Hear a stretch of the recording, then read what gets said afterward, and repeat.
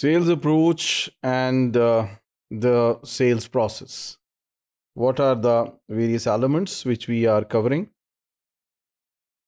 So the following key points can help to boost the sales.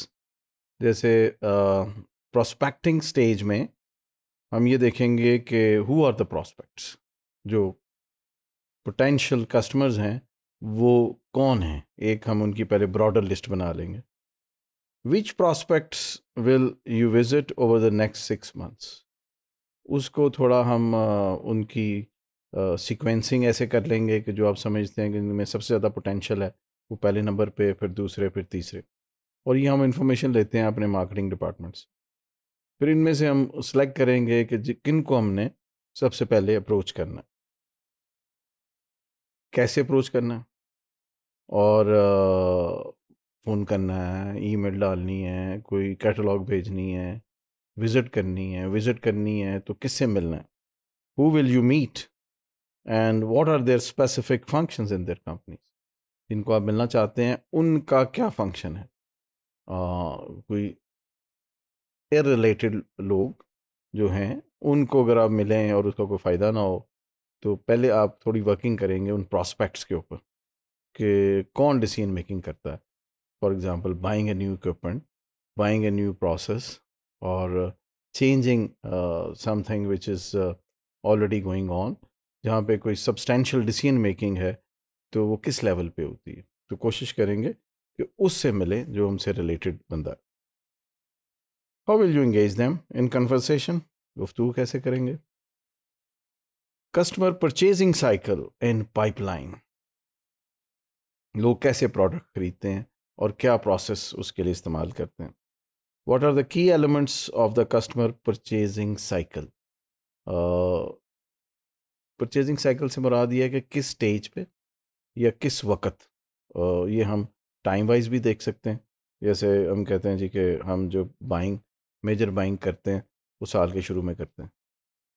हम 30 जून के बाद करते हैं. और कोई या रिप्लेसमेंट करते हैं तो हम कितने अरसे बाद इक्विपमेंट जो है उसको रिप्लेस करते हैं. या कोई इक्विपमेंट से, अगर इक्विपमेंट हम बेच रहे हैं तो इक्विपमेंट से रिलेटेड जो डिसीजन मेकिंग है वो कब होती है. या कोई रॉ मटेरियल है तो फिर उस हवाले से हम देखेंगे कि रॉ मटेरियल कंपनी यूजुअली किस स्टेज पे ख़रीदती है, किस वक्त ख़रीदती है.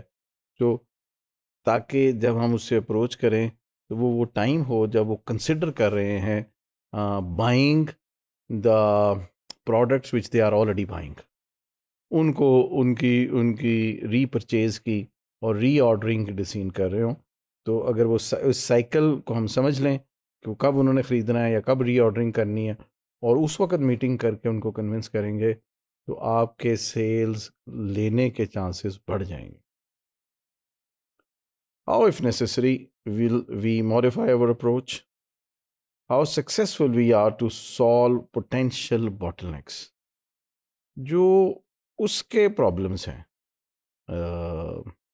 एक तो उन तक पहुंचने के प्रॉब्लम्स अगर कोई हैं तो वो कैसे हल होंगे. दूसरे, जो आपने जो प्रोडक्ट पिच करनी है वो as a solution to their problem करनी, तो कैसे आपकी प्रोडक्ट उनके मसाइल जो है उसको हल कर पाएगी. विच specific obstacles exist and how can these be mitigated. Problems क्या हैं अगर आपने जो प्रोडक्ट अपनी बेचनी है और वो आप उनको बेचने पे कन्विंस नहीं कर पाते, या वो आपकी जो ओवरचर्स हैं, आपकी जो उन तक कम्युनिकेशन है उसका जवाब नहीं दे रहे या कन्विंस नहीं हो रहे, तो उसकी क्या वजूहत, उसको समझिए. Value proposition and sales presentation strategy. What is our value proposition and what differentiate us from the competition? How does it solve a prospect's business challenge? Does it reduce expense, increase revenue, or both? जो as we said कि हम equipment नहीं बेच रहे, हम product नहीं बेच रहे, हम सोल्यूशन बेच रहे हैं. Solution to their problem. solution which is coming up in their process. तो पहले तो आप उस प्रॉब्लम को समझेंगे, फिर आप मैच करेंगे कि how this your product is a solution to their problem, और वो प्रॉब्लम जो है वो उनके एक्सपेंडिचर्स कम कर सकेगी या उनकी सेल्स को बढ़ा सकेगी, और किस तरह से ये जो आप इक्विपमेंट ऑफ़र करेंगे ये आपके जो कस्टमर है उसकी एक्सपेंडिचर को कैसे कम करेगी, उसकी may be the electricity usage कम हो जाएगी, मे बी उसकी जो प्रोडक्शन के दौरान जो वेस्टेज है वो कम हो जाएगी, या उसकी क्वालिटी इतनी सुपीरियर हो जाएगी और उसकी कॉस्ट, ओवरऑल कॉस्ट इतनी कम हो जाएगी कि वो इसकी जो सेल्स है उसको बढ़ाने का बायस बन सकेगी. But there are certain problems which are needed to be overcome. That what are the barriers to sales success? Competition from other companies, lack of confidence in the startup or the new technology, and so on. अगर हम sales में कामयाब नहीं हो पा रहे तो क्या वजूहात है? क्या we lack the confidence because we are a small company, we are a new company, or we have a new technology? या आपका कंपटीशन बड़ा तगड़ा है और वो जो कंपटीटर के होते हुए आप अपनी जगह मार्केट में बना नहीं पा रहे. How common objections can be resolve? अगर आपकी जो प्रोडक्ट और या इक्विपमेंट जो आप ऑफर कर रहे हैं उसके ऊपर जो पोटेंशियल कस्टमर्स हैं उनके कुछ एतराज़ात हैं, तो क्या वो एतराज़ात आप दूर कर पाए या कर पा सकेंगे, और वो एतराज़ात क्या हैं ताकि उन एतराज़ात को दूर किया जाए for the market acceptability. Would endorsements भी हेल्पफुल? जो मार्केटिंग का और एडवर्टाइजिंग का एक बड़ा इम्पॉर्टेंट टेक्निक जो है वो एंडोर्समेंट है. एंडोर्समेंट का मतलब ये है कि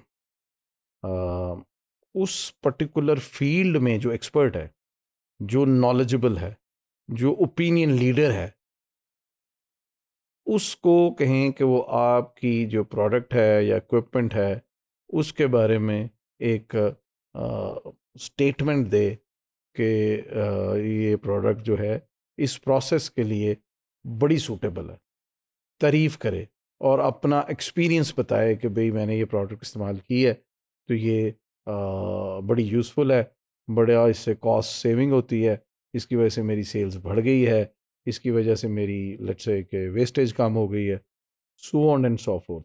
तो सच ओपिनियन लीडर्स, ओपिनियन मैटर्स. और अगर आप कोई अच्छा एंडोर्सर्स जो है उसको इस्तेमाल करें for your marketing purpose, so it can also work magic to make your products acceptable in the market.